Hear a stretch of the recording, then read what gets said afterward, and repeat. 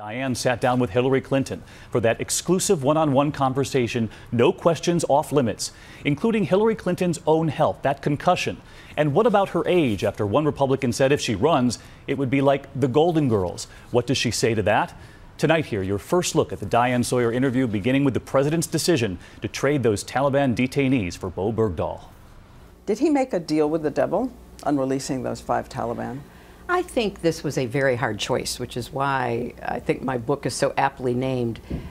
If you look at what the factors were going into the decision, of course there are competing interests and values. I mean, one of our values is we bring everybody home off the battlefield the best we can. It doesn't matter how they ended up in a prisoner of war situation. It doesn't matter? It does not matter. We bring our people home. How is your health? It's very good, thank you. How serious was it? It was, it was I think a serious concussion. But the clot, in addition, if the clot had dislodged. Well, can I tell you, that was a scary point. You had trouble with vision.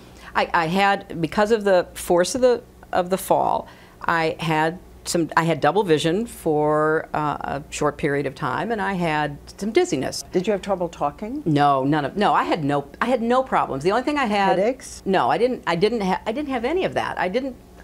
I felt fine, and I felt it was kind of silly that I was supposed to stay in bed.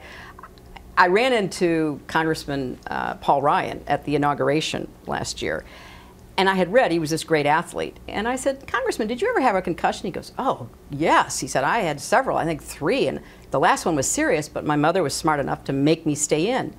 Because what happens to athletes, soldiers, young people in car accidents, all the reasons why people get concussions, is they kind of shake it off. And I felt like, I can get back up, I can go to work. And the doctor said, no, you're going to stay and rest, because then you will have a complete recovery. So fast forward, I go home for Christmas, go to New York for Christmas, and I want to go back to work. And so my doctors say, okay, let's just do an MRI to make sure that everything's healing as we think it is. So here's what they say. They say, the good news is the concussion is totally resolving. Like we told you, it's going to be fine.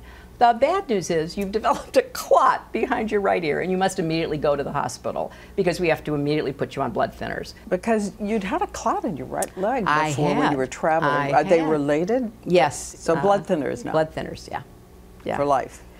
Probably, but I don't mind, because I don't ever want to have to go through that again. So no lingering effects? No lingering effects. Of any kind? No, nope. So you would release your medical records if you ran for president? I would do what other candidates have done, absolutely. And what would you like to say to Karl Rove about your brain? That I know he was called Bush's brain in one of the books written about him, and I wish him well. Age. Age, yes. Isn't it great to be our age? Mitch McConnell said at one point that 2016 will be the return of the Golden Girls. That was a very popular, long-running TV series. You can watch the entire interview, Diane Sawyer with Hillary Clinton, Monday night, 9 p.m. Eastern.